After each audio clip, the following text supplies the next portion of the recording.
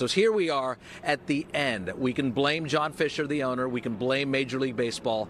And ultimately, though, it's the fans and the community that loses out.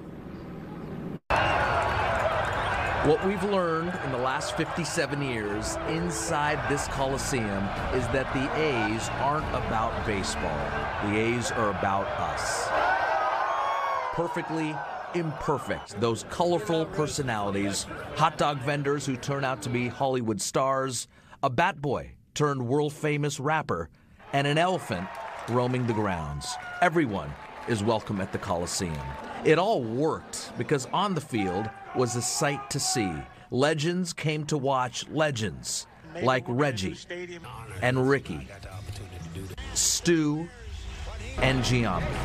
There's nothing fancy about this place, crowded concourses and a lot of concrete, but it's our place, and the Bay Area is losing part of its soul.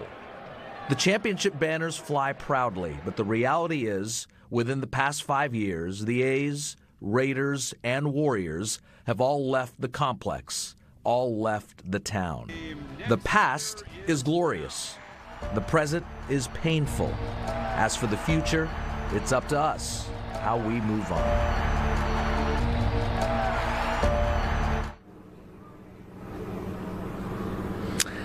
And that is it. The lights are out at the Coliseum, but you know what? This is a live look now inside the Coliseum. There's still about 50 people here 4 hours after the game. They don't want to go home, and I don't think they will for quite some time. It's almost like a family picnic here. It's a lot of the A's staff members and some of the security personnel as well.